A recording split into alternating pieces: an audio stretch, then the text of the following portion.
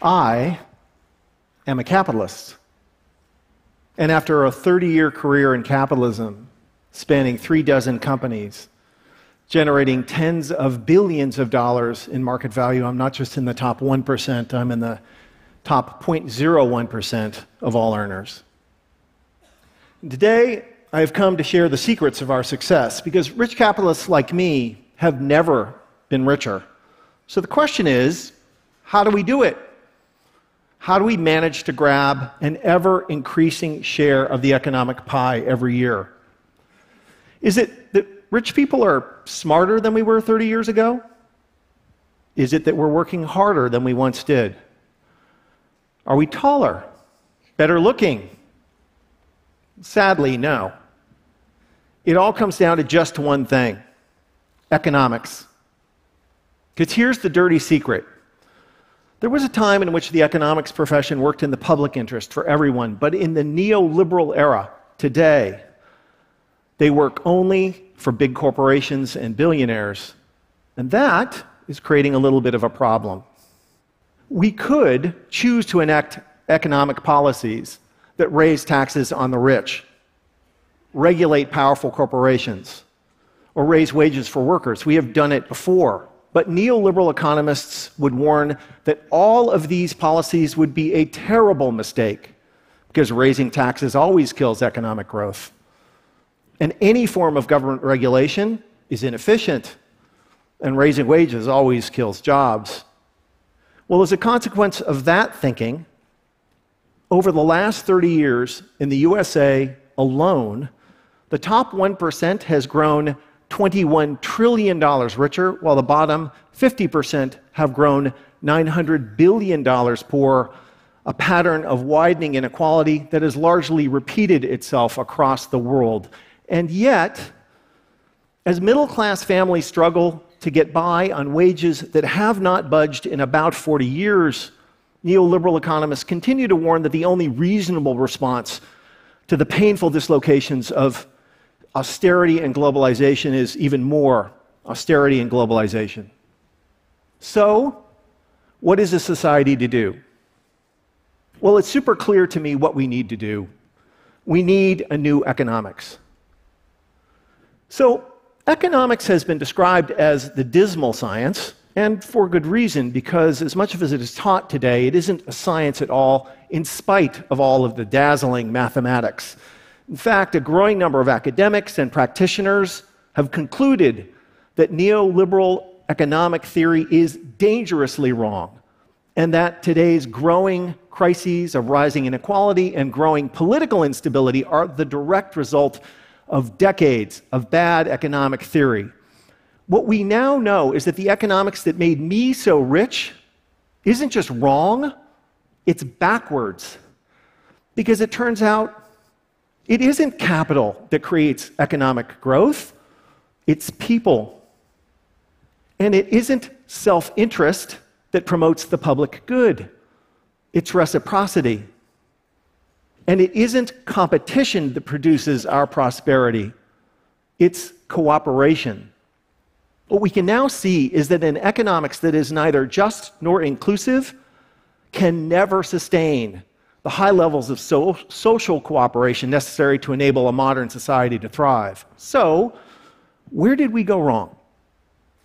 Well, it turns out that it's become painfully obvious that the fundamental assumptions that undergird neoliberal economic theory are just objectively false.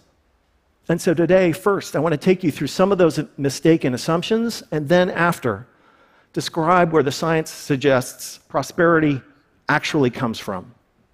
So, neoliberal economic assumption number one is that the market is an efficient equilibrium system, which basically means that if one thing in the economy, like wages, goes up, another thing in the economy, like jobs, must go down.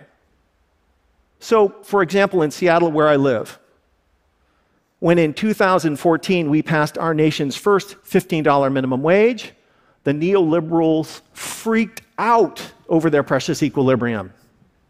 If you raise the price of labor, they warned, businesses will purchase less of it.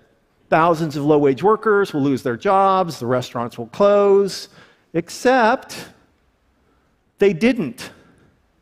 The unemployment rate fell dramatically. The restaurant business in Seattle boomed. Why? Because there is no equilibrium. Because raising wages doesn't kill jobs, it creates them. Because, for instance, when restaurant owners are suddenly required to pay restaurant workers enough so that now even they can afford to eat in restaurants, it doesn't shrink the restaurant business, it grows it, obviously. Thank you. Thank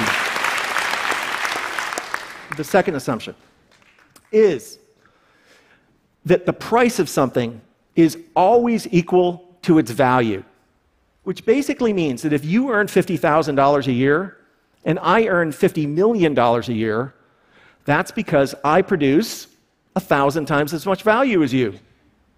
Now, it will not surprise you to learn that this is a very comforting assumption if you're a CEO paying yourself $50 million a year, but paying your workers poverty wages. But please, take it from somebody who's run dozens of businesses. This is nonsense. People are not paid what they are worth. They are paid what they have the power to negotiate. And wages falling share of GDP is not because workers have become less productive, but because employers have become more powerful. And by pretending that the giant imbalance in power between capital and labor doesn't exist, neoliberal economic theory became essentially a protection racket for the rich. The third assumption, and by far the most pernicious, is a behavioral model that describes human beings as something called Homo economicus, which basically means that we are all perfectly selfish, perfectly rational, and relentlessly self-maximizing. But just ask yourselves, is it plausible that every single time for your entire life, when you did something nice for somebody else, all you were doing was maximizing your own utility? Is it plausible that when a soldier jumps on a grenade to defend fellow soldiers, they're just promoting their narrow self-interest? If you think that's nuts, contrary to any reasonable moral intuition, that's because it is, and according to the latest science, not true. But it is this behavioral model, which is at the cold, cruel heart of neoliberal economics, and it is as morally corrosive as it is scientifically wrong, because if we accept at face value that humans are fundamentally selfish, and then we look around the world at all of the unambiguous prosperity in it, then it follows logically.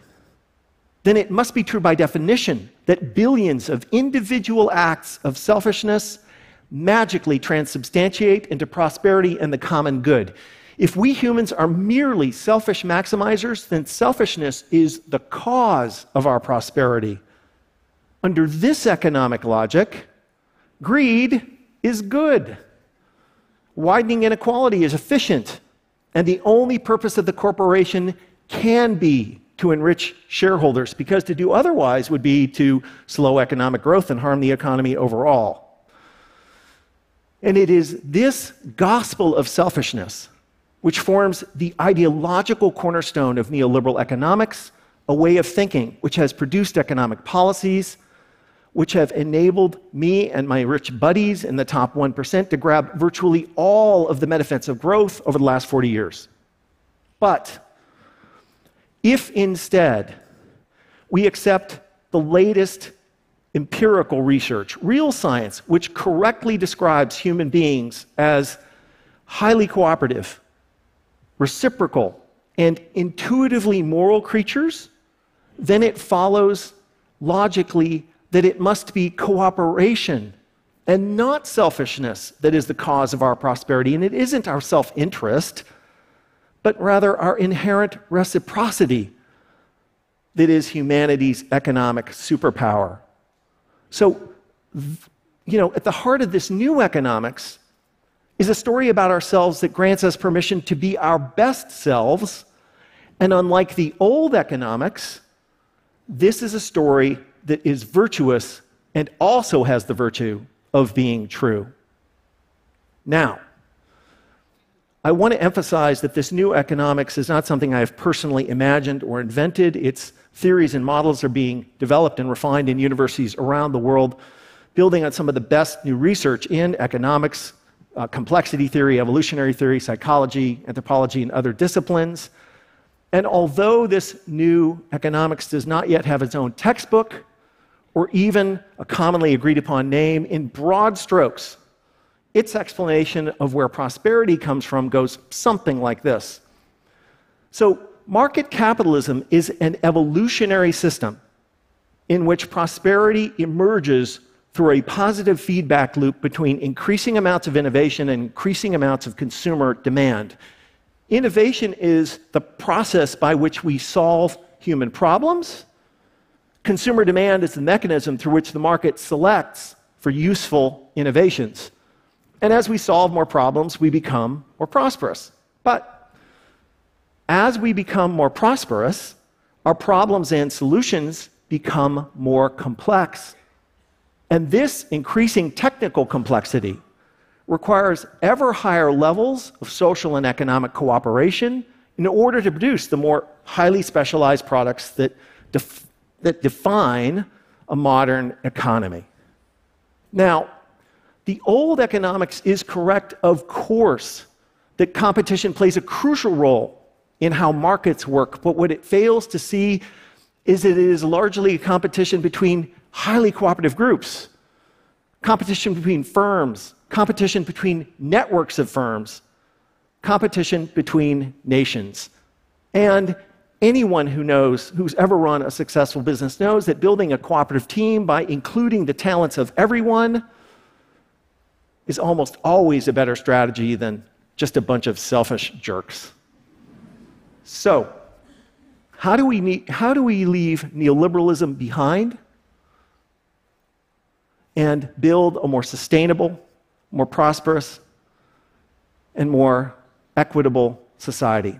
The new economics suggests just 5 rules of thumb. First is that successful economies are not jungles, they're gardens, which is to say that markets, like gardens, must be tended. That the market is the greatest social technology ever invented for solving human problems, but unconstrained by social norms or democratic regulation, markets inevitably create more problems than they solve. Climate change, the great financial crisis of 2008 are 2 easy examples. The second rule is that inclusion creates economic growth. So, the neoliberal idea that inclusion is this fancy luxury to be afforded if and when we have growth is both wrong and backwards. The economy is people. Including more people in more ways is what causes economic growth in market economies. The third principle is the purpose of the corporation is not merely to enrich shareholders. The greatest grift in contemporary economic life is the neoliberal idea that the only purpose of the corporation and the only responsibility of executives is to enrich themselves and shareholders. The new economics must and can insist that the purpose of the corporation is to improve the welfare of all stakeholders, customers, workers, community, and shareholders alike. Rule 4. Greed is not good. Being rapacious doesn't make you a capitalist. It makes you a sociopath.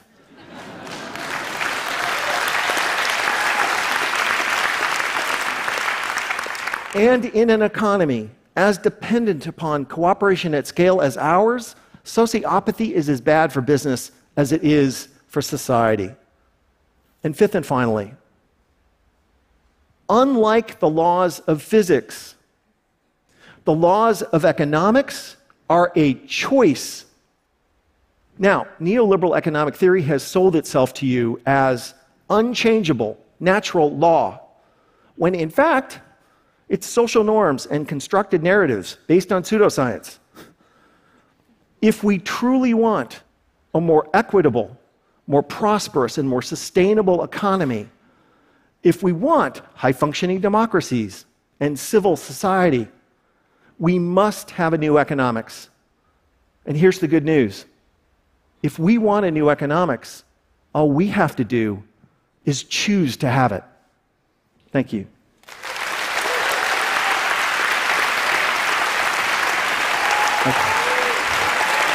Thank you.